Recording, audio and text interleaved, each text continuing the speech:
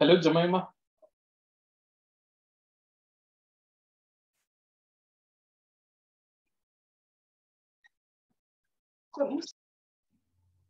Yeah. Talk to me.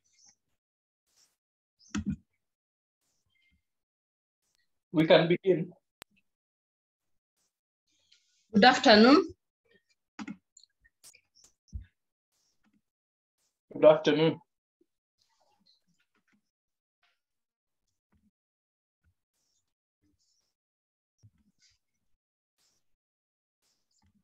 Thank you for joining us today. Our presenter is Jason Keruja, a pediatric nurse by profession. He has been in the field for the last 15 years and above. So we have vast experience in pediatric area. He has worked in many protocol development, one of them being ETAT protocol, which we are going to be focusing today. It is one of the tools that we use to assess our children in the hospital and even out of the hospital setup. So today I welcome Jason Keruja to take us through the updates of Pediatric Protocol 2022. Welcome, Jason. Thank you, Jemima, for the introduction. So we are focusing on a small part of the new basic pediatric protocol, and that is the part on oxygen therapy. So this, the work around oxygen and the basic pediatric protocol has come to fruition because of the work of many partners, the Ministry of Health, the University of Nairobi, our Kenyatta National Hospital, Clinton Health, Access Initiative, among many other partners who have made the basic pediatric protocol a reality. So for today, we are just going to focus on the oxygen part, the new inclusions with additions of other materials to enhance our utilization of oxygen in the hospital. So especially among children. So we have our 5th edition of the basic pediatric protocol. It will be launched this month. So it will be the November 2022. So it's quite latest. It's much bigger than the previous editions. It has more content. So we'll be able to be sharing this booklet soon once it is signed as a soft copy, even before we wait for the printed copies. So the new booklet has many additions. It has DKA management is part of the new inclusions to the booklet. Treatment for conversions, we have new medications added to the booklet. So it's a nice booklet to have and to use. A lot of changes in newborn care. So have a look at it. And today we are going to highlight some of the inclusions, especially about oxygen in the new booklet. So the outline of my talk today will focus on hypoxemia, detection of hypoxemia, then the indications for oxygen use. Then we're going to look at the oxygen delivery devices and the accessories that we need when you're delivering oxygen. Monitoring of oxygen is a new inclusion in the basic pediatric protocol. We are going to see how we are going to start titrating the oxygen to increase the dosage, or when we need to reduce the oxygen dosage and even stop administration. Not in the protocol, but will be part of our discussion today, is we're going to discuss sources of oxygen and safety in oxygen administration. So just defining some of the common terminologies that we are using. So it's hypoxemia is low levels of oxygen in blood. So hypoxia is low oxygen in the tissues. So SpO2 is a measurement of arterial blood saturation with oxygen done by use of a pulse oximeter, and it's given as a percentage. And we say somebody having hypoxemia when the SpO2 is less than 90. So also saturation of arterial oxygen, SaO2, is another measure that is also used. And this one usually use arterial blood, and it's also it compares with SpO2. So SpO2 being easier to use, it's non-invasive, you don't have to bleed the patient, so it becomes a quicker way of estimating oxygen saturation. So we have our oxygen, we have our pulse oximeters, which are gadgets which are used to measure the percentage of oxygen saturation in arterial blood peripherally. You don't have to draw a blood sample, which uses a light source. And this light source and also a sensor or a photo detector is usually at the end of the pulse oximeter probe. So other gadgets that you're going to have a look at later, you'll see the high flow nasal cannula systems, some of the gadgets used to deliver high flow oxygen, even to flow rates of 40 to 60 liters per minute. CPAP is available in most of our hospitals now, and it is continuous positive airway pressure. And we are going to note, we are also going to discuss when we need to escalate care from the non-invasive ways of delivering oxygen to the invasive ways of delivering oxygen. It's good for us to be able to note this so that you'll be able to escalate care early when the patient can still benefit from the advanced care. So hypoxemia, it's of importance to us. This is the low oxygen levels in blood, because once we have hypoxemia, it increases the case fatality of most of the conditions that affect our patient. So if you have pneumonia on its own risk of death is 7%. And then if you have hypoxemia with it, the risk increases to 19%. So the same for other conditions, malaria, even neonatal encephalopathy. So hypoxemia increases the case fatality rate of most of the conditions our patients present with. So it's something we need to be looking out for and treating. So it has been found that improving oxygen systems can reduce child pneumonia, especially the severe forms of pneumonia, mortality in hospitals by approximately 50%, and reduce other deaths by 25%. So it's an intervention that is key to us, and it improves our care if delivered well. As we are going to see later, oxygen is a drug like any other drug, and we'll focus on its prescription and correct administration without giving underdose or overdose. So oxygen is also used quite widely in the hospital. Most of our departments use oxygen. So, okay, so from the ambulance to the emergency department, in the wards, in the theaters, in the newborn unit, and in the intensive care unit. So being a drug that is widely used, a medication that is widely used, so it's important that we be able to use it correctly and we be able to speak the same language across the hospital.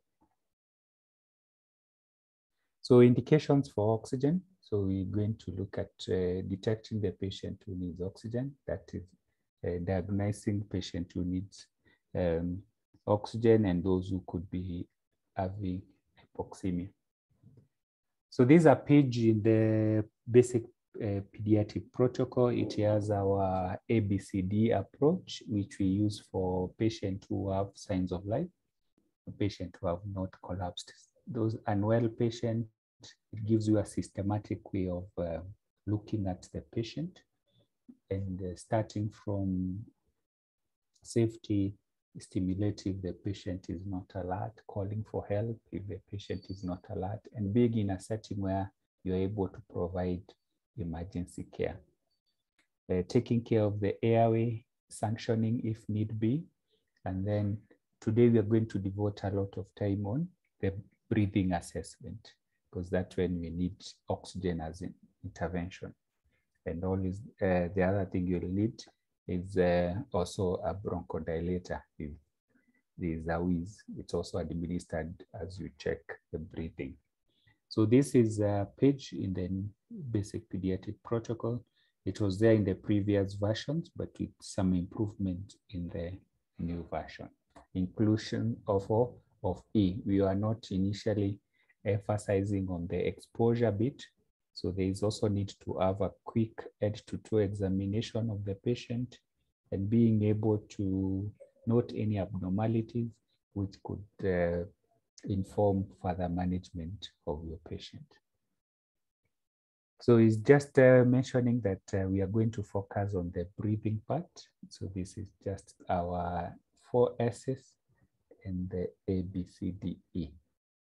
So you can be able to see our 4 S's. We say this is a systematic approach. We approach to all our patients, regardless of what they're presenting with. This system will always guide you, even if it's a convulsing child. You can still follow the ABCDE approach. So for every step, we usually encourage that you, using your senses, you're going to look, inspect. So as we inspect, you're looking for the respiratory rate. In case we are checking for the work of breathing, looking for any head nodding, expose the chest and check if there is lower chest swelling drawing, checking for flaring. Okay, so you're listening for grunting. So then you can auscultate for wheeze, crackles. Cannot also note if the chest is unusually silent, especially in an asthmatic attack. That can tell you there's a big problem. So hello, Jason, sorry for interrupting. Yes. We are getting reports that your volume is a bit low. Okay. So is it better now? Just a moment. Is it better now? Try again. Can you hear me now? Is it better?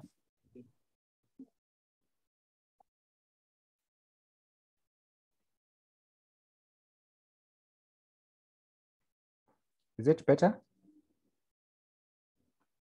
Can you hear me now? Okay, so I get signal that it's better. So yeah, so I'll thank you for that. So so usually it's always good to check if there are other complications in the chest. That's why you always feel for trachea and position and do further assessment if you're worried of complications like tension pneumothorax. So correcting problems at breathing, it usually needs to give oxygen. So we'll going to look into the details of supplementation of oxygen and need to position the patient in the best possible, in a good, best comfortable position, or you prop them up. And then if there's asthma, then you need to give the medications and the nebulizers, the bronchodilators. Then if the patient is so unwell with altered consciousness and poor respiratory effort, maybe breathing at a very slow rate, then you may need to ventilate the patient using your bag valve mask device. So remember, oxygen is, administration is just supplementing the need for oxygen, and oxygen on its own does not treat the underlying condition. So always be on the lookout for the, always look out for the underlying condition and treat so if it's pneumonia, you'll have your antibiotics early. Okay, so if they need for bronchodilators and corticosteroid in severe asthma, you'll need to use them early. And then we'll see later how to escalate care if there is need for that. So remember, oxygen is not treating the underlying problem. Look out for that problem and treat it accordingly. So in case you don't have a pulse oximeter, a child who presents with any of these signs, you need to start them on oxygen even before you do your pulse oximetry. So this slide has been used also in the ETAT Plus trainings, and there's a lot of evidence supporting the use of these clinical signs to be able to pick the patient that need oxygen. So patient with central cyanosis, that is cyanosis, the bluish coloration in the gums and the tongue, start them on oxygen. Patient with grunting, start them on oxygen. Patient who have head nodding, that means they are using the muscles of the neck to try to breathe in as much as possible, start them on oxygen. Patient with severe lower chest wall indrawing, start them on oxygen. Patient with the fast breathing of rates more than 70, start them on oxygen. So patient who have altered consciousness plus any sign of respiratory distress, start them on oxygen. So, so we said this is in case you don't have a pulse oximeter and you don't need a reason, you need when to start oxygen. So these clinical signs can guide you.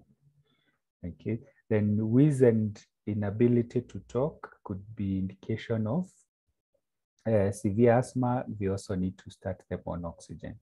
So you can also consider oxygen in patients who have deep acidotic breathing. Acidotic breathing can be caused by many conditions, especially if that condition could be something like anemia, then you may need to also start them on oxygen. So remember, as we're going to see later, that pulse oximetry is really needed because you miss some patients who could be having hypoxemia if you don't have a pulse oximeter. So we have conditions which are associated with hypoxemia. So within the neonates, remember, we have the respiratory problems that are causing us a need for supplementing oxygen, that are causing respiratory problems, so and giving us need to start oxygen. So these respiratory problems can also be split into the lung tissue problems like pneumonia, the airway problems like asthma. So remember, you can be able to, as you start oxygen, you're trying to figure out where is the problem. Is it a diffusion deficit problem like pneumonia, where the lung tissue are affected? Is it an airway problem, either narrowing of the airway, either due to bronchiolitis or asthma? Then you need to start treating the underlying problem from the early group. Is it a systemic problem?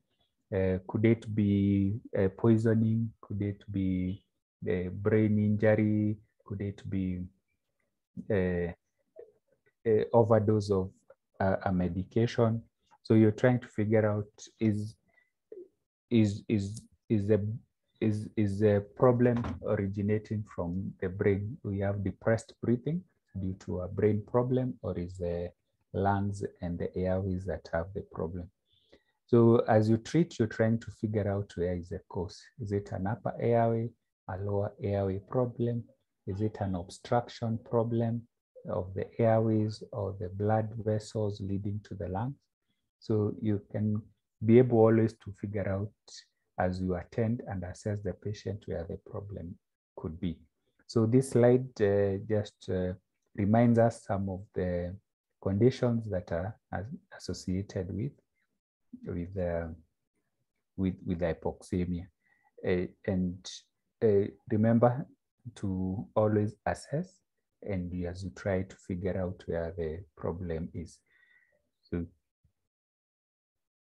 Yeah, so we've mentioned that you always need the combination of the clinical signs and pulse oximeter to pick more hypoxemia cases. So if you use clinical signs alone, there's a chance you can miss up to 40% of hypoxemic patients. So combining clinical signs with pulse oximeter is the best thing to do. So pulse oximetry is, we said, it's quite quick and non-invasive. It's quite reliable and also a globally accepted method for healthcare workers to diagnose hypoxemia. So, and then it also gives you the rate, the pulse rate, as it's giving you the oxygen saturation. And we said hypoxemia is SpO2 less than 90%. So other way of also detecting hypoxemia is use of blood gas analysis. So you need to get especially an arterial sample. It's an invasive procedure that you need to collect blood, and it measures the partial pressure of oxygen, and it gives you the advantage of getting carbon dioxide. That also tells us about not only oxygenation, but also tells us about how patient is ventilating. Are they getting rid of carbon dioxide? And also gives you the pH.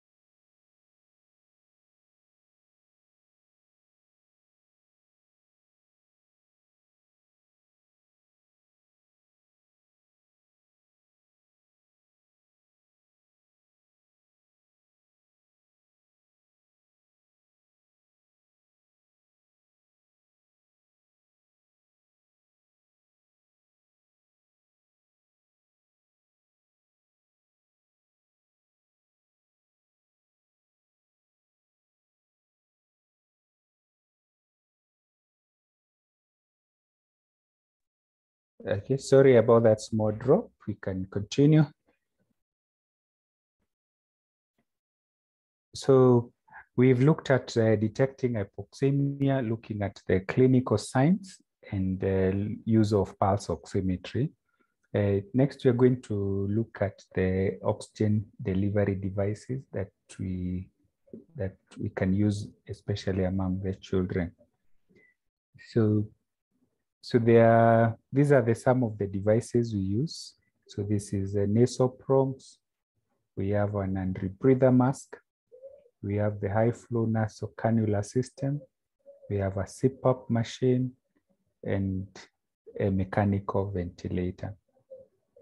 So in the new protocol, that the 2020 basic pediatric protocol, there is now inclusion of the photos for the gadgets that we use to deliver oxygen to children. So we have the nasal probes.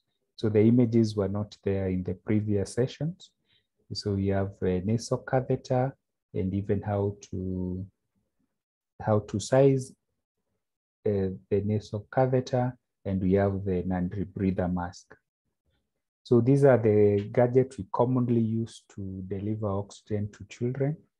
So especially the nasal prong, tolerated well by most of the children, doesn't cover the face, especially the children who are alert, then putting something in their face becomes distressing. So nasal prongs is well tolerated by our patients. So the standard flow rate for nasal prongs, for neonates, we are starting at 0.5 liter to 1 liter per minute as the flow rate. So for infant is 1 to 2 liters. So infant is children from above the neonatal age to 1 year. So those are infant, you can use 1 to 2 liters. And anyone above that age is 1 to 4 liters. So this is the standard flow.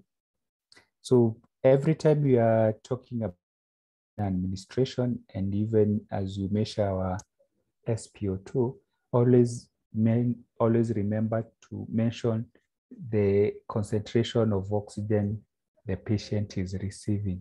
That is the FiO2, the fraction of inspired oxygen. So the nasal prong delivers to the patient about 35% oxygen to the patient. Room air is 21% oxygen. So when you're supplementing oxygen using nasal prong, you're adding to the room air concentration, and you hope to deliver about 35% oxygen to the patient. So then you'll see the need for that, because when you'll come to either titrating or changing from one mode to the other, you'll be knowing how much more oxygen you're giving. So you can also use the nasal prongs to deliver high flow oxygen. And for preterm, high flow rate is a maximum of 1 liter. For term baby is you can go to 2 liters per minute as the flow rate.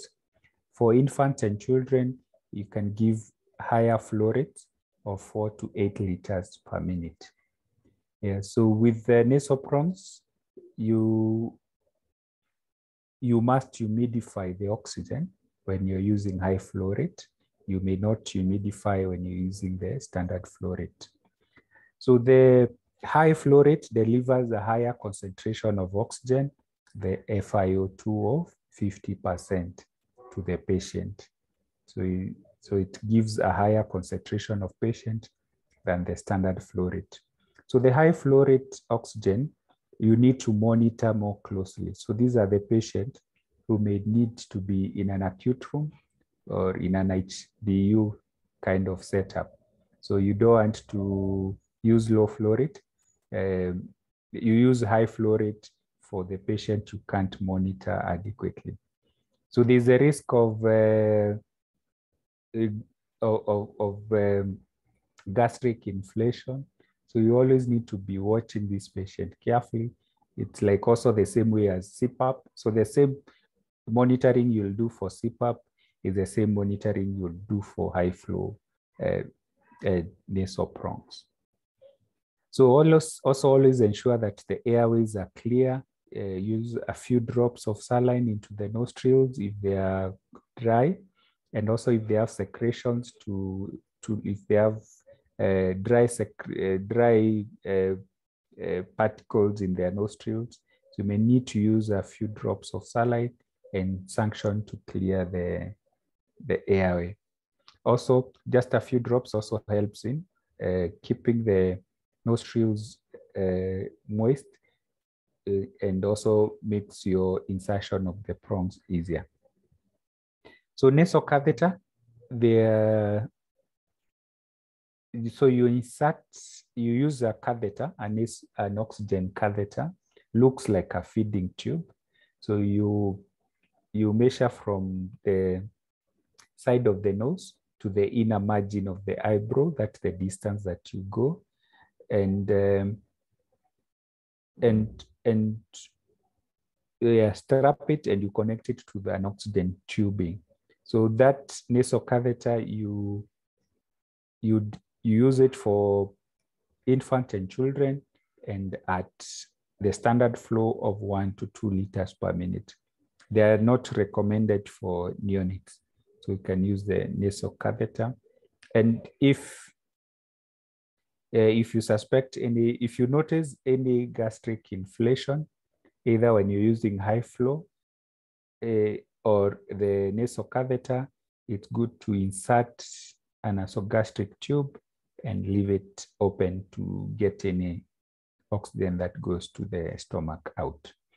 Then note that if you're this patient on a nasal catheter, if they are to be having an NG tube and nasogastric tube, it's good that you insert them the nasogastric tube and the nasocatheter on the same nostril. So the nasocatheter delivers a concentration of about 40%. So, but nowadays, I think most of the hospitals have good numbers of nasoprom, and you may not need to use the nasocatheter if you have the nasoprom. So, but then the other gadget we use to deliver oxygen to children is the non-rebreather mask. So it's the oxygen mask, and it has a reservoir bag, and it has valves. It has 3 valves, 2 on the side and 1 from the bag. Do not remove these valves. They help in making sure the patient is breathing high concentration of oxygen. So the flaps, the ventilation valves on the outside, they open when the patient is breathing out, and they close when the patient is breathing in, so that the patient utilizes the oxygen from the bag. So it delivers a higher concentration, above 80% of the FiO2 of above 80% to the patient. So always make sure that the bag is full, is inflated as you give the oxygen. The flow rate, you need a good source of oxygen because you need a flow rate of 10 to 15 liters per minute. Do not give flow rates less than 10. It will be like suffocating the patient. So you need higher flow rates. You need higher flow rates. So you need a flow rate of 10 to 15. So yeah, so you've looked at the gadgets to deliver oxygen. So you can look at other accessories we need to deliver oxygen to the patient. I've said this page is in the new pediatric protocol, and once it's out, it can be a good reference for use in our clinical area. So the oxygen accessories that we can use, we're going to have a look that we usually use them in our clinical area. So we usually use, so usually have gas cylinder valves. So it's usually it comes with a cylinder, and it's a valve that that we use the oxygen key to open. So some can come with this thing that looks like a pump. There's the handle, the spindle handle, or opener for the key for the valve. Or if it doesn't have that, you can use the oxygen key that we use to open up the valve. So the valve allows oxygen to be pushed in when you're refilling, and also when you open, it allows oxygen out. So, but this oxygen is compressed and at a very high pressure. So when you open this valve, the oxygen can gush out, and usually comes out under very high pressure. So to control that pressure, the oxygen is coming out with, we use the oxygen pressure regulator. So you have a regulator which is attached to the valve, so that it will be able now to control the pressure it comes out. So the regulator usually also have a gauge which tells you how much oxygen is in it's what much pressure, and that also tells us how much oxygen is in the cylinder. So these are some of the accessories that you usually require to use oxygen. So usually will require your regulator, and you require your oxygen key to give oxygen. So we have the valve, the regulator goes to the valve, and then the flow meter goes to the regulator. So we have the valve, regulator, flow meter. So the flow meter goes into the, so you have the flow meter here going into the valve, and then the flow meter now allows you to measure or to give the dosage that you need for your patient. And then attached to the flow meter is also the humidifier bottle, where you put the distilled water. So the flow meter usually has a ball, rotating ball inside it, and we usually read the ball from the middle of the ball of this buoy. There is a floating buoy that is in the cylinder in the flow meter, and we make our reading from the middle of the buoy. So please note there are some other designs which you may need to read at the top. They are usually like an arrow pointed downwards, and for those ones you will need to read from the top. So always check with the supplier. But for the ball ones, the floating ball, the rotating ball, you always read from the middle of the ball. But if it's not a ball that is inside the flow meter, then you'll always have to need to check the device that you have, how to read it correctly. So you said the pointed one, which looks like an arrow pointing downwards, you read from the top of that arrow. But for the buoy, the rotating ball, you read from the middle of the buoy of the floating device.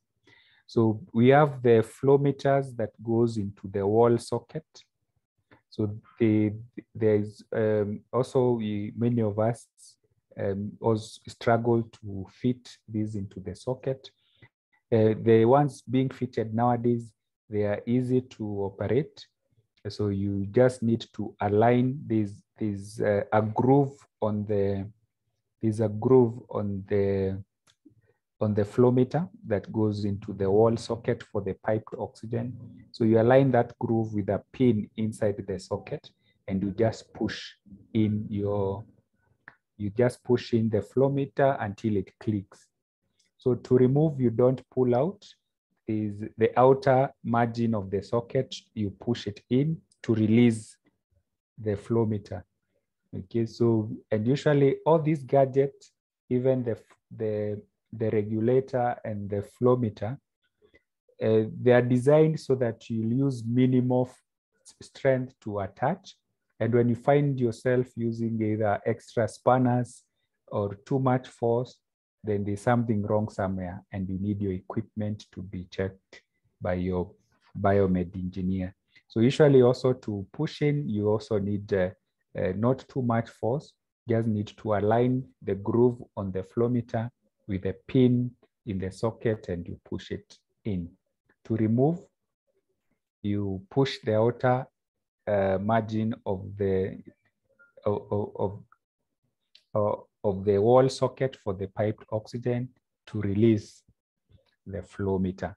So always, for all this equipment, you don't need too much force. So if you find yourself needing too much force, there's something wrong. And sometimes we trap oxygen within the flow meter, especially when you're using the cylinder. So you open the cylinder, you attach the regulator and your flow meter into the cylinder. Then you open using the key, you open the valve and you use your oxygen. Then you close from the flow meter, and usually you trap some pressure inside the regulator. So that pressure makes it quite difficult to remove your regulator once you're done using oxygen. So once you've closed the valve using your key, always make sure that you've released any pressure by opening the flow meter, so that you don't have any pressure trapped inside the regulator, making it very difficult to release. Okay, so you find people now trying to look for spanners to open, while it's just the builder for pressure, which you just need to release by opening the flow meter. So we've seen some of, sometimes we may need to administer oxygen to more than one patient. And we need to have a safe way of delivering oxygen to more than one patient. So use of this, we call it the octopus. We have a bottle with the tubes going in it, and each tube is going to a patient, and the oxygen is from a cylinder. So this practice, you waste a lot of oxygen, you don't actually know what is going to each of the patient, and there's leakage of oxygen, and we'll see later it's not as safe. It's not safe in many angles. So you're wasting oxygen. It's not safe for the facility in case of any fire hazard. So you also don't know how much you're delivering to each of the patient. So this is not a safe practice. And alternative is using oxygen splitters. So these oxygen splitters, so like this splitter, they are quite now getting more and more affordable for hospitals, and they are locally available. So it's getting the splitters, like this can, you can control what each of the patient is getting, and you can administer oxygen safely to 5 patients from one source, could be one cylinder. So then also, we also have this other type of splitter. So this was made by an engineering team from one of the hospital, but even the one which is available commercially looks something similar to this, so that you're able to split oxygen from one cylinder, and you are able to give to 4 patients. And these patients have their flow meter, so you can know how much each patient is getting. And this patient had a humidifying bottle if they need humidified oxygen. So we need to keep advocating and alerting our teams that there are now better and safer ways to deliver oxygen to the patient, and this includes use of splitters. So we've been giving oxygen. Now I think it's quite also important to continue monitoring the oxygen therapy. We've just started oxygen administration. Now we look into monitoring this oxygen therapy. So this is a page in the 2022 basic pediatric protocol. It was not there in the previous editions. So it is there in our 5th edition of the basic pediatric protocol. So this page gives us guidance on how to continue giving oxygen and also to monitor the oxygen use. So once we've detected the need for oxygen, we had made a diagnosis of hypoxemia. We have our absolute indications for oxygen here and SpO2 less than 90. So you start our oxygen. We have seen the gadgets to use, giving the concentration that also are set for those gadgets. So either the nasal prongs, nasal catheter, or non-rebreather mask. So now we have our target saturations, which we'll be looking at as you monitor our oxygen therapy. So we have 91, the target saturation, we have 91 to 95% for neonates. Then we have 90 to 95% of the SpO2 for the older children. And usually after resuscitation, we aim for 94 to 98% oxygen saturation for patient on oxygen. So if the patient is on supplemental oxygen, these are our targets. Okay. So we are going to look at ways of titrating. We are titrating every 15 to 30 minutes by half a liter, as we see if we are reaching our targeted saturation. An easier way to remember is that you're changing your oxygen flow rate by half a liter every half an hour. Half a liter every half an hour. For example, if you got a patient who has a SpO2 of 89 or maybe 87%, and you start them on oxygen via nasal prong. Maybe it's a 2-year-old child, and you start oxygen via nasal prongs. So nasal prongs, we are to do our standard flow of 1 to 2 liters.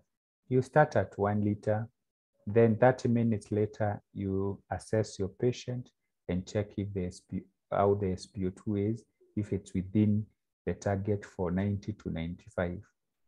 So if you're not yet there, you increase by half a liter. If your child has started 1 liter, so now you can increase at half a liter to 1.5 liters per minute. I'm using that as an example of a scenario that you can have. Then half an hour later, you come and assess and check if you have gotten to our targeted saturation of 90 to 95. So if they are still below 90, then you can increase by another half a liter to 2 liters per minute now. And then you could be able to, every half an hour, you'll be able to check and increase. So this allows for initial monitoring of the patient who needs oxygen, and you are able to now titrate. So to titrate is the incremental increase of oxygen. So within that time, if now after you've been titrating, so the next question is to check if the targeted saturation have been achieved as you keep going. Before you get to the maximum for that gadget, you're checking if the saturations have been achieved. If the saturations have been achieved, you maintain the oxygen flow rate as you monitor the SpO2 and the signs that were there that were telling us if there was increased work of breathing. So again, a reminder that you need to treat any underlying problem. So if there was no change on the other side, if there was no change into oxygen saturations, you did not, maybe there was change, but you did not get to the targeted saturation, then you may need to change the oxygen delivery method as appropriate. So if you had started with our nasal prong and we gotten to the maximum flow rate for that age, then you may need to change from nasal prongs to non-rebreather mask and see, because now you're increasing the FiO2, you're increasing the concentration of oxygen that you're delivering. Then you continue titrating and check if the oxygen saturation has been achieved. If it has been achieved, then you maintain the oxygen flow rate for the new gadget. Then you continue monitoring the SpO2 if it remains within the target, and also check if we still have the signs that prompted us to start on oxygen, if there is increased work of breathing. Then if still with the new gadget, maybe you have upgraded to a non-rebreather mask and still there is no, still you have not achieved the saturations that you had hoped to achieve, then this is the time you need to refer to escalate the care. So that means you may need to refer the patient for advanced care. So where they may need to have high flow, nasal cannula oxygen, or CPAP, or mechanical ventilation.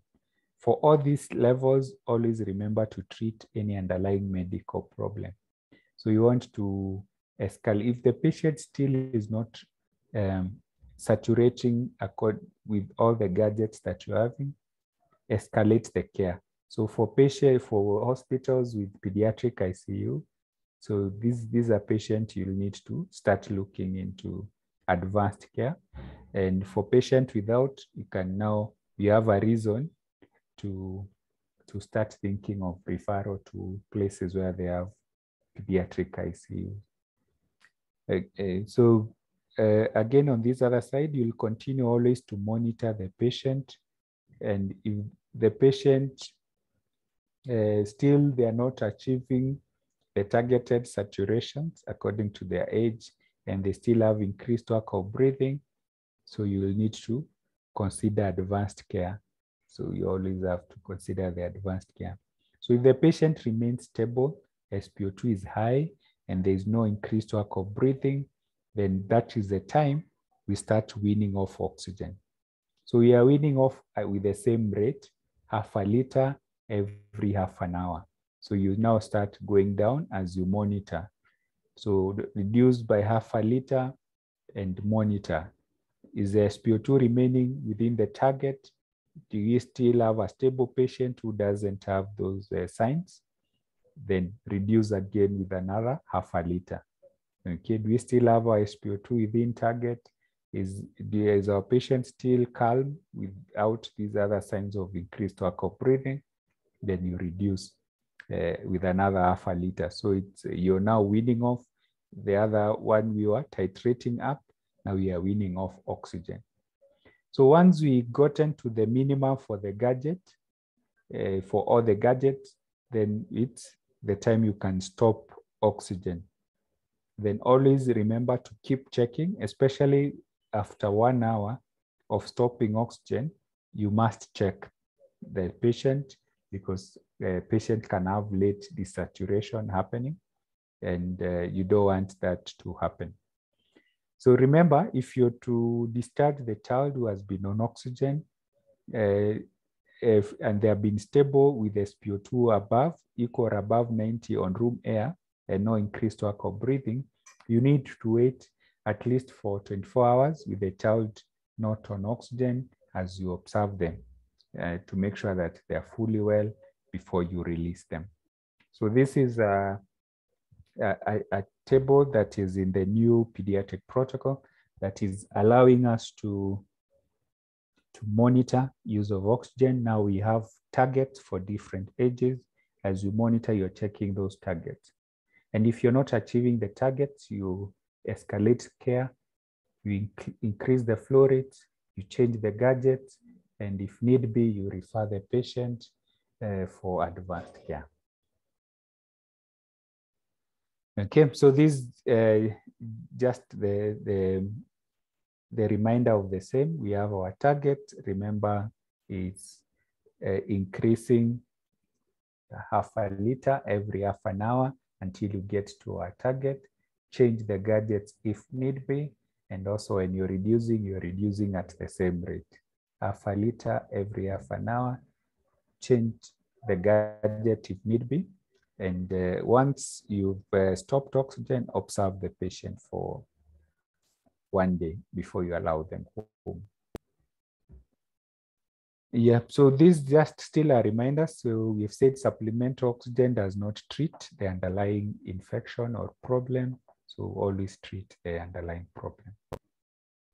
Okay, so so if there's still hypoxemia or increased work of breathing persisting despite intervention already we've mentioned, then advanced care is needed, like mechanical ventilation. So just to mention a few issues about this care is just to be able to alert us, the patient, that we need to escalate care. So if the patient, if you failed on nasoprongs, you failed on an rebreather, the next is advanced care. So it's also now prompting us to always look out for patients who may need to refer, because late referrals also affect our care, and late referrals lead to poor patient outcomes. Okay, so patients,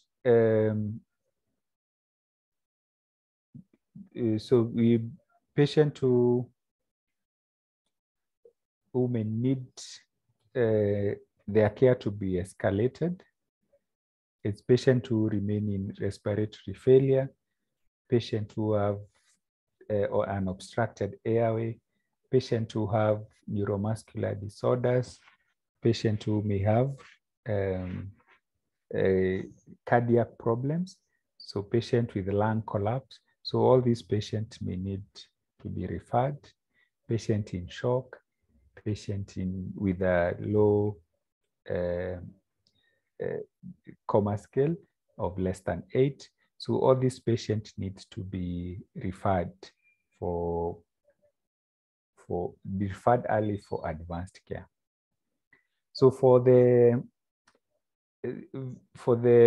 support in breathing, so we have non-invasive and invasive support. So non-invasive support commonly used in many of our hospitals is CPAP, and some of the CPAP you just need a source of oxygen or high flow nasal cannula. So also the invasive support is use of the endotracheal intubation or use of the tracheostomy tubes. So this is a chart which helps us to be able to detect. It's just what we had done with our titration. So you've titrated your oxygen and you've gotten to an end, and then you refer the patient for advanced care. Okay, so if the referred patient for they either get into invasive support, and then thereafter usually wean if they meet the criteria for weaning, and if they have a spontaneous breathing after weaning, then it's a success. Then you now de-escalating. So you extubate the patient, and they can either go to CPAP or to non-rebreather and to nasal prongs as another system of weaning off. Then if they get into failure, then they go back into mechanical ventilation. So this is just a chart that the pediatric ICU teams use to be able to wean off the patient now as they're recovering. Initially, we had started with prongs going this way for prongs and rebreather, CPAP, then mechanical ventilation. So this one is the recovering patient, how we'll be able to see they'll still need to be able to scale down gradually until they are out of oxygen.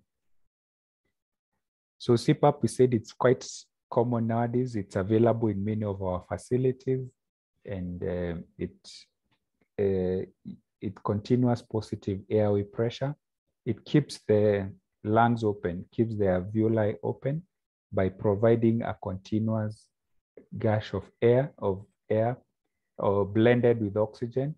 Okay, so it's usually have a blender which is mixing oxygen and air so that you're varying the concentration, what we call the FiO2, so that you'll be able to provide a measured gush of air.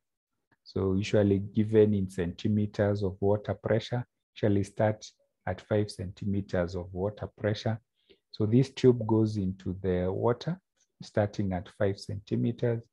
The deeper the tube, the more CPAP you're delivering, the more pressure buildup that you're causing within the tube.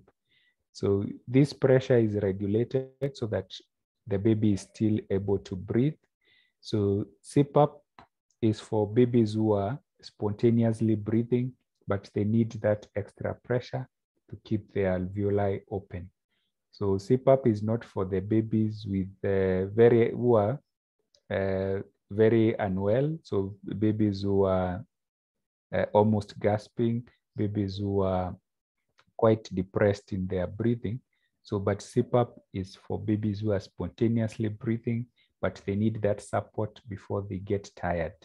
So if the alveoli are collapsing with every breath, they use too much energy to open up there.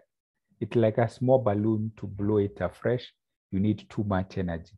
But to top up and keep it open, you need less energy.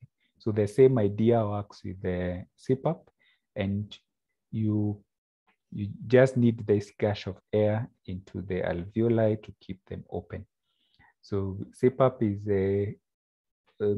it's easy to use in many of our places, and we visited a few facilities which have CPAP, but they are not using them. Maybe people are not trained, but it requires minimal training, even a one-day training, and you are able to apply CPAP and use it well.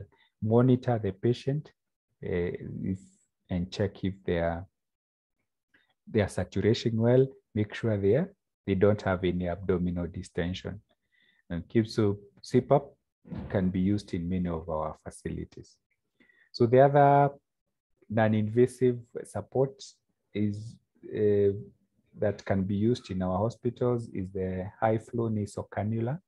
So this is a gadget that is able to give high flow rates of oxygen, even some deliver even up to 60 liters per minute. But at that rate, you have to humidify and warm the oxygen. So these are also used in HDU setup, where you need to, or acute room setup, where you need to closely monitor the patient. So the other gadget is for mechanical ventilation. That was just to alert us that you may need to escalate care if the patient is not saturating as you had planned. So that prompt you to refer early for advanced help, or refer or consult your pediatrician early enough. So we're now going to look at the complications of oxygen therapy. We said oxygen is a drug and it can have side effects. So we may need to be able to prescribe and administer oxygen correctly. So oxygen toxicity does occur, and it can affect many blood vessels, many organs. So it can affect the blood vessels, the brain, and even the respiratory system. Okay, so oxygen within the blood vessels, it causes vasoconstriction. Okay, so and this can affect perfusion of organs, especially like the brain. So a lot of oxygen in the body causes the formation of reactive oxygen species. Okay, so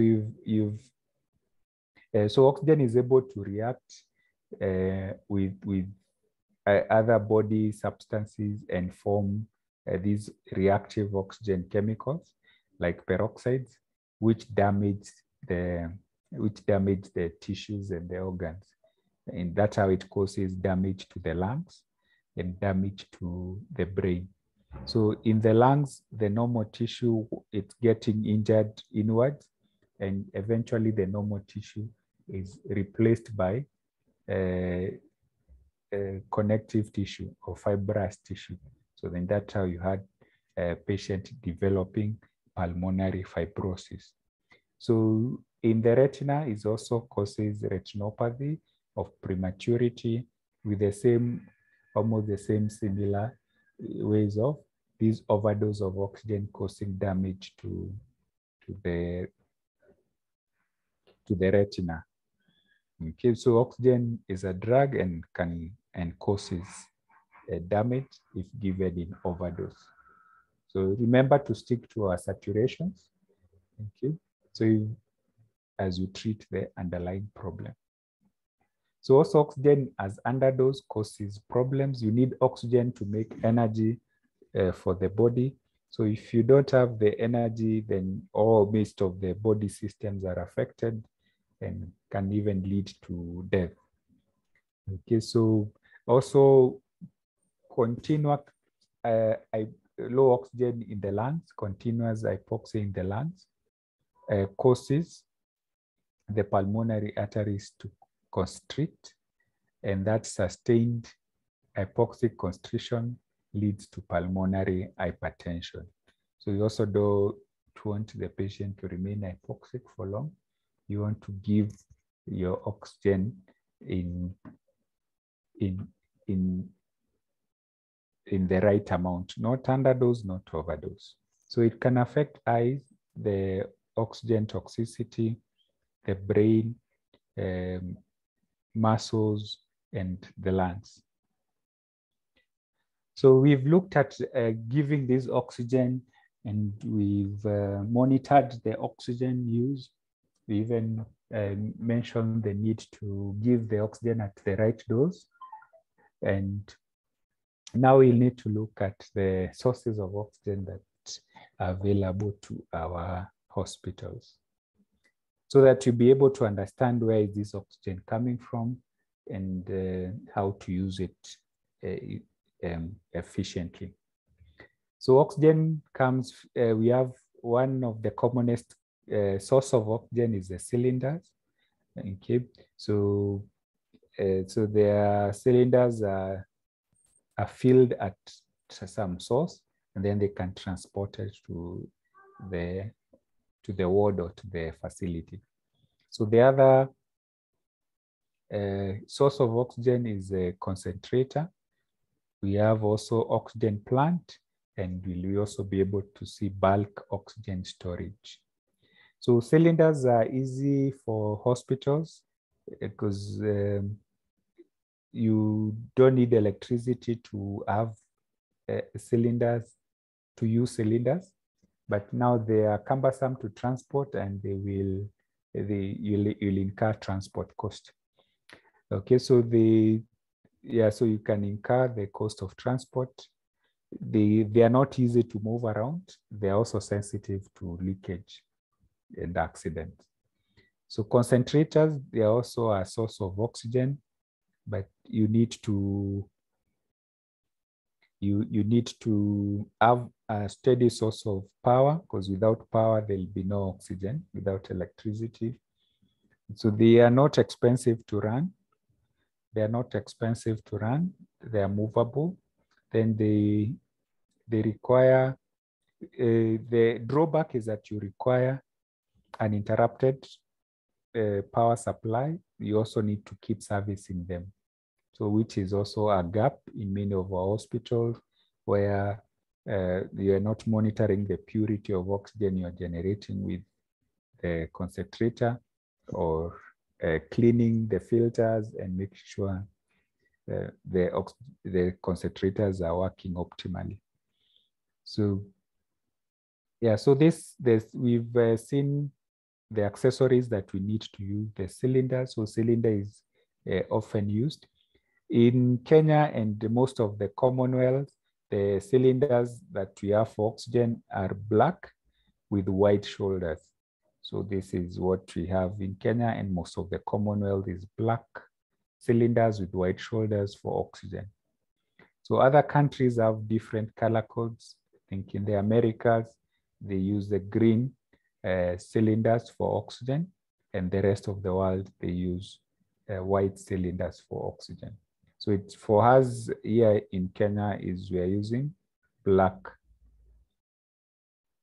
cylinders with white shoulders, indicating they contain oxygen.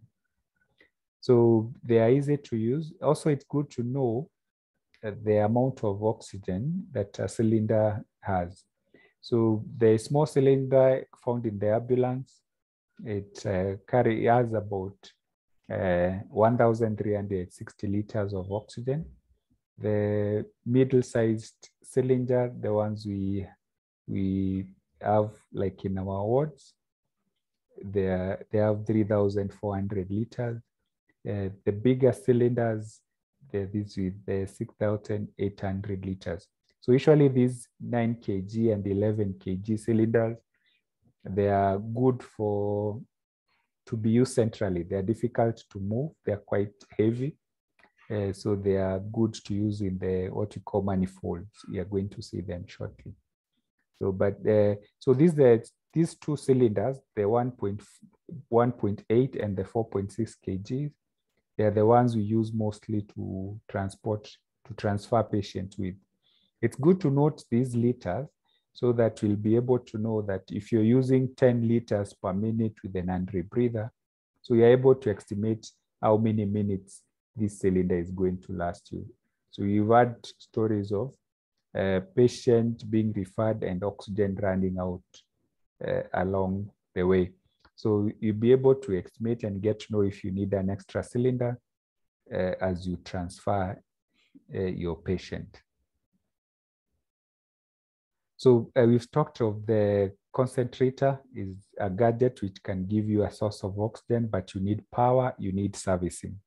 So the gross particle filter, there's a filter at the back of either back or the sides of the concentrator, which needs to be cleaned weekly. It's easy to remove and doesn't require the biomed engineer. So even the people in the clinic or area can remove the filter and clean it. So there is also another internal filter, the bacterial filter, that requires the biomed to change often, and some are changed every 6 months. So you need to have a system of monitoring and making sure that the concentrator is a good source of oxygen but needs servicing. So if you also need to monitor you also need to monitor the saturation of oxygen, also called the purity of oxygen from the concentrator. Okay, so, and if it drops, then you need an overhaul and major service and you need major service for the concentrator. You need major service for the concentrator. So the other oxygen source is the manifold. So we need we need another oxygen source is the manifold.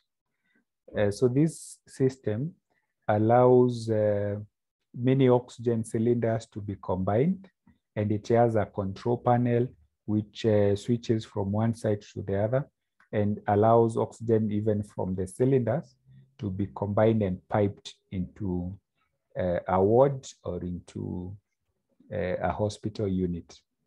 So this is an oxygen manifold, is also a good source of oxygen. So we also have the pressure swing machines, plants.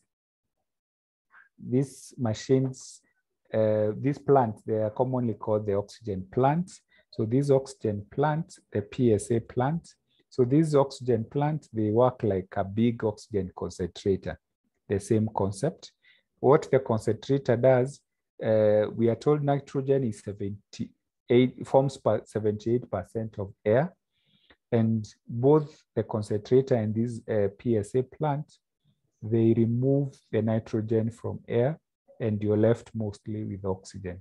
So this oxygen is pumped into the containers for storage. So the oxygen comes from air, and it is stored in these containers.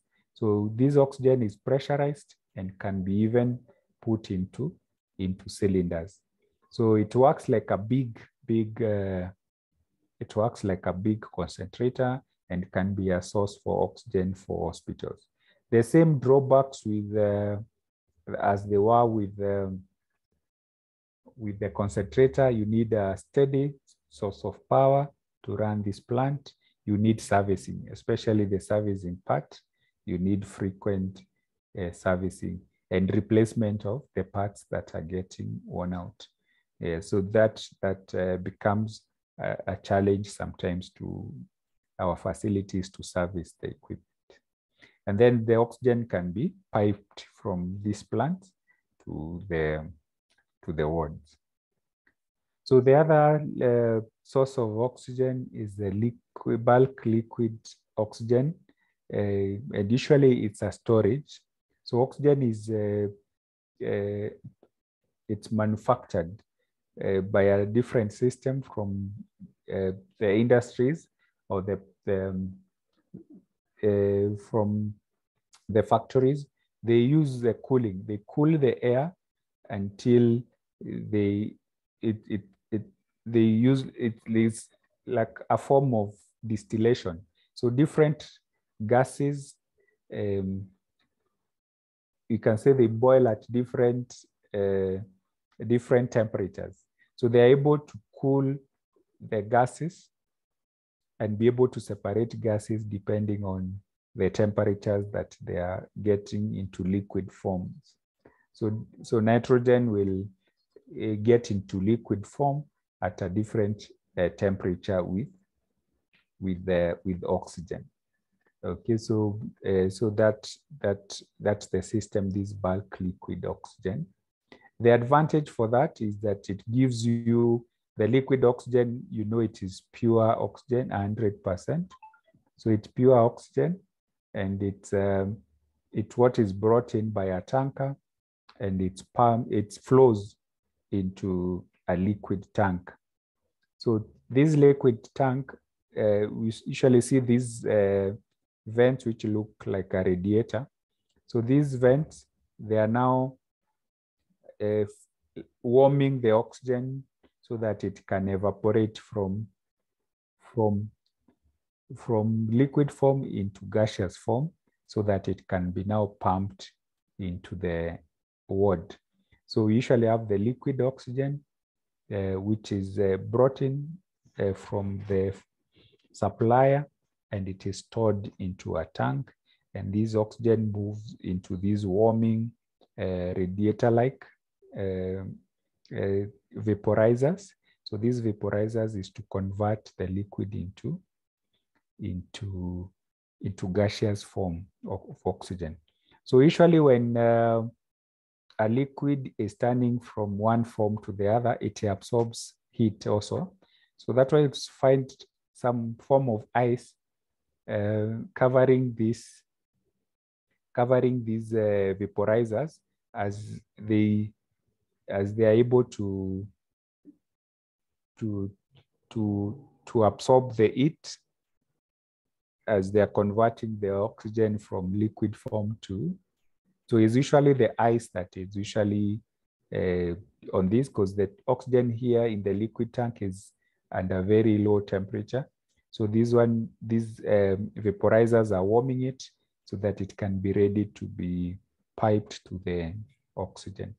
So that's why oxygen is still cool by the time it gets to the patient. So that's why some machines will have a system of warming and humidifying the oxygen, especially those which are using invasive methods of delivering oxygen. That's why they also have another level of warming and humidifying the oxygen so that it can be comfortable to administer to the patient. So oxygen supports burning a lot. So oxygen support combustion. So our last part here is just to look at the general safety measures that we need to observe as we handle oxygen, because we've had a few incidences in some of our hospitals where oxygen was involved, even causing injuries. So another general precaution, especially in children, do not exceed the recommended flow rates. So it can lead to gastric inflation and cause damage and cause harm to the patient. Also, make sure that the patient gets the prescribed feeds.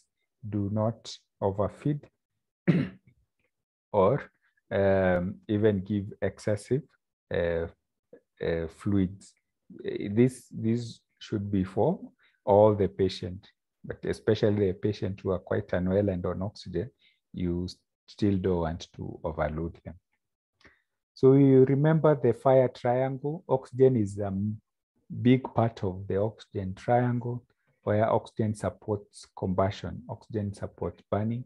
So you just need an ignition and a source of fuel and something to burn. You just need an ignition and something to burn. And that's what we are calling a fuel. And you have a fire. And if the oxygen is there continuously, it's a fire that you cannot control. So we want to make sure that we break the chain where we remove the heat, we remove the oxygen, and we separate it from something that can burn. So to reduce fire risk, always put no smoking signs where the oxygen is stored or oxygen is handled. So avoid naked flames, sparks, and static electricity around oxygen. So never use oil and grease.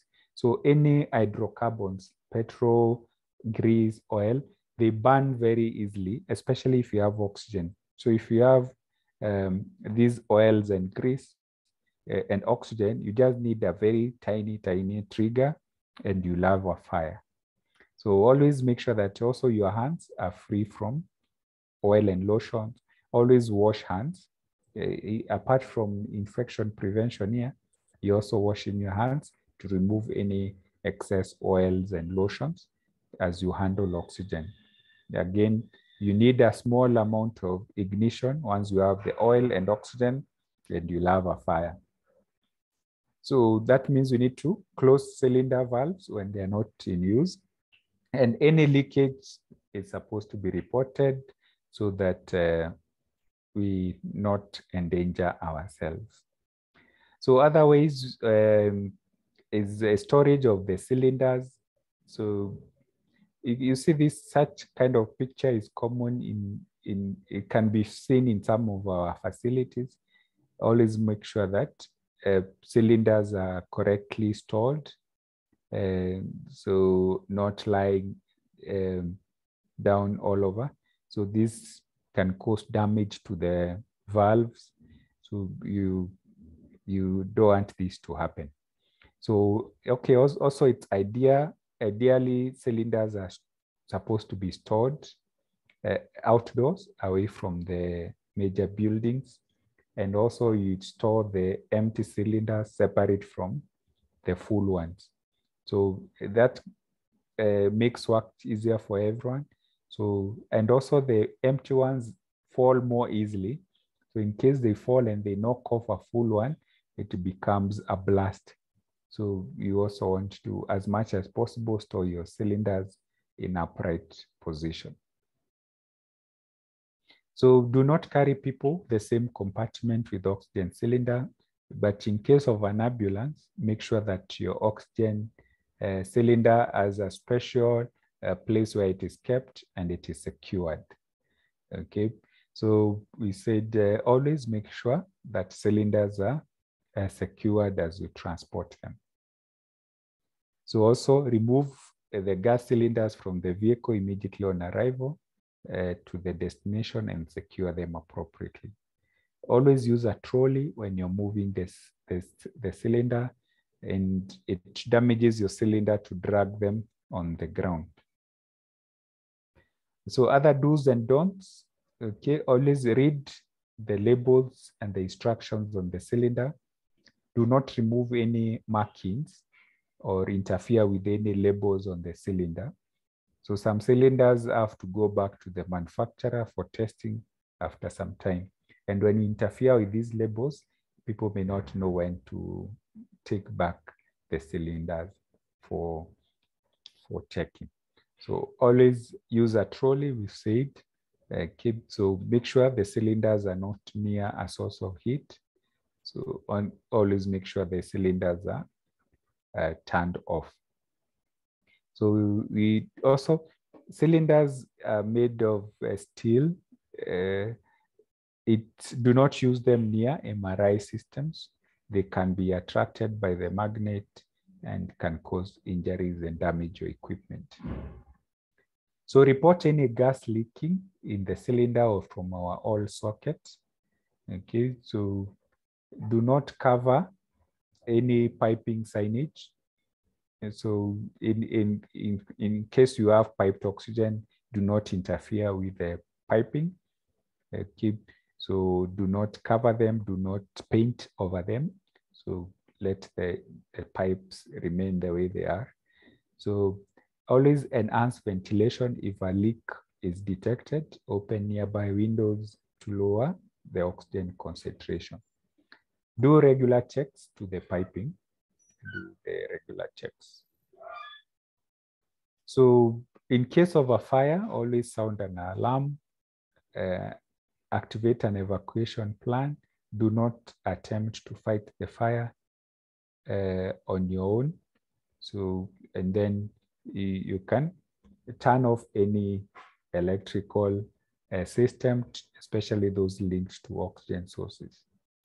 So oxygen cylinders, they can explode, especially if the fire starts.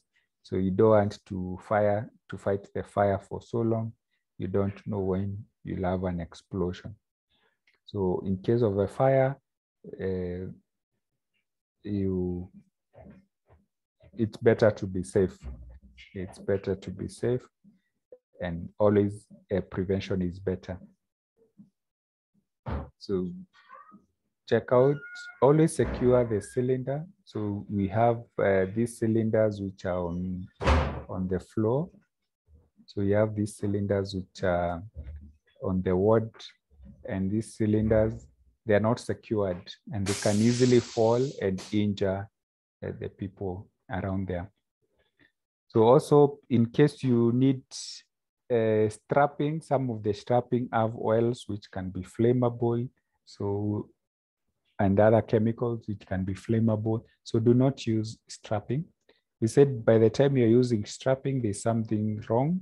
So you need to report the leak and have the equipment checked. Then finally, a document on oxygen therapy, and most of our vitals charts, they give you a place to record oxygen saturation, to record the oxygen flow rate that you're delivering, to also record the respirations of the patient and other vital signs. So that brings us to the end of our presentation. I can now go to the Q&A session. Thank you, Jason. That was comprehensive. At least now we have the new updates on oxygen therapy management, and especially to our children. Now it is more clear about oxygen toxicity. It is more clear now that it is no longer about just administering oxygen. We know now the protocols that we need to observe when we are giving oxygen. I can see there are 3 questions.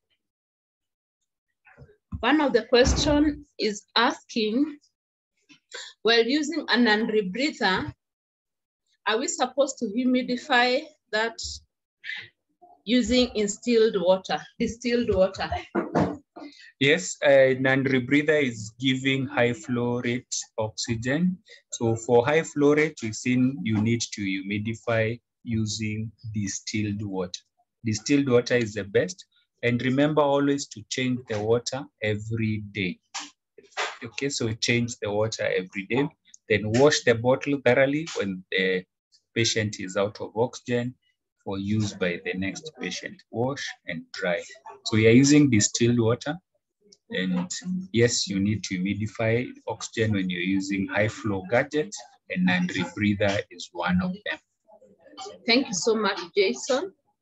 The other person is asking, during the review, do we take the SpO2 of oxygen in room air? So SpO2 can be used for checks, or can be used for continuous monitoring. So if your patient is not on continuous monitoring, you may not need to you may not need to have the SpO2 on the patient throughout, especially if they don't need oxygen. So you can be able to do the periodic check as you do the vitals. So you can also be checking the oxygen saturation. But for patient on room air who is not on continuous monitoring, you don't need to have the SpO2 on throughout. Thank you. The other question is the difference between the cylinder oxygen and electric oxygen machine. What is the difference? So the manufacturer supplies the 2 separate. So you have the industrial oxygen. Sometimes they may have the same color, but they'll label one for industrial, the other one is for medical use. Thank you so much. So many comments about the presentation. That was very informative. Many people appreciate. Others are requesting for the soft copy. We'll get back to you. Apart from removal of clothing and enhancing ventilation, is there any other management of kerosene poisoning in children before considering administration of oxygen? So the danger, I think what I remember about kerosene poisoning is that the danger is the aspiration that occurs leading to very bad chemical pneumonitis.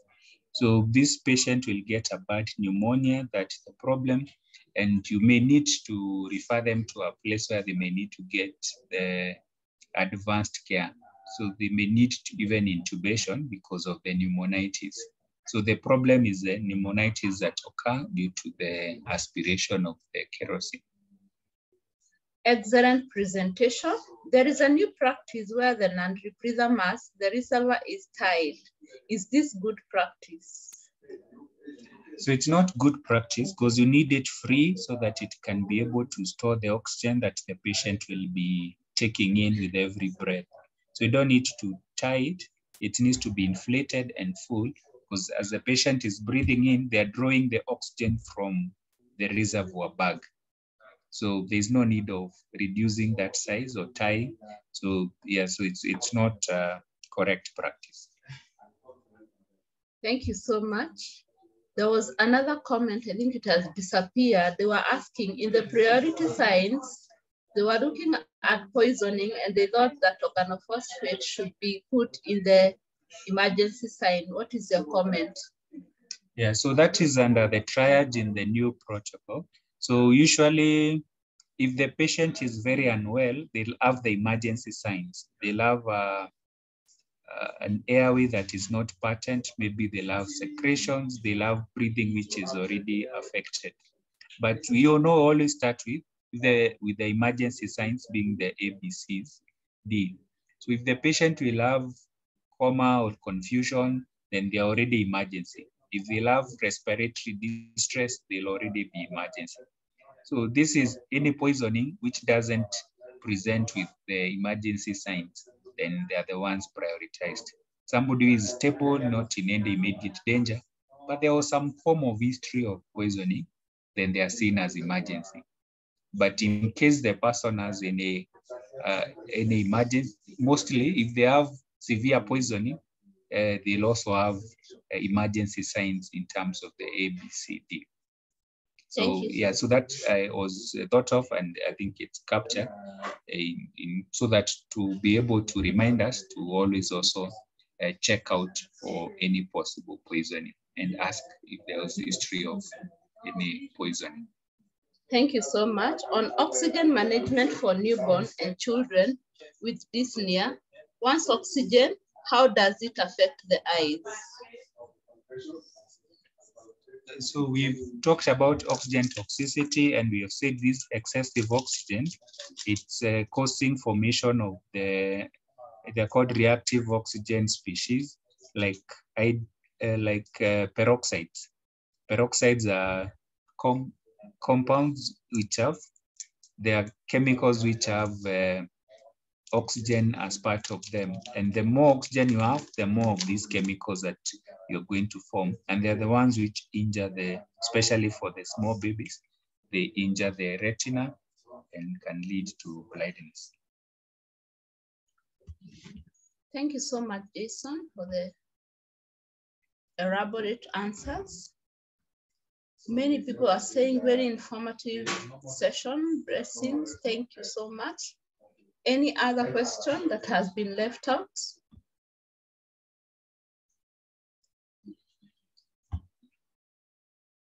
Any other question?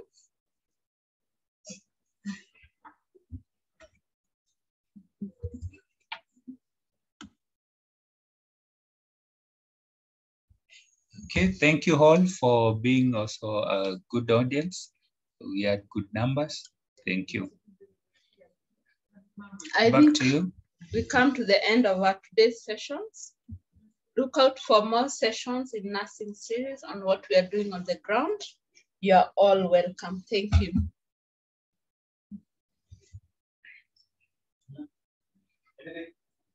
Thank you.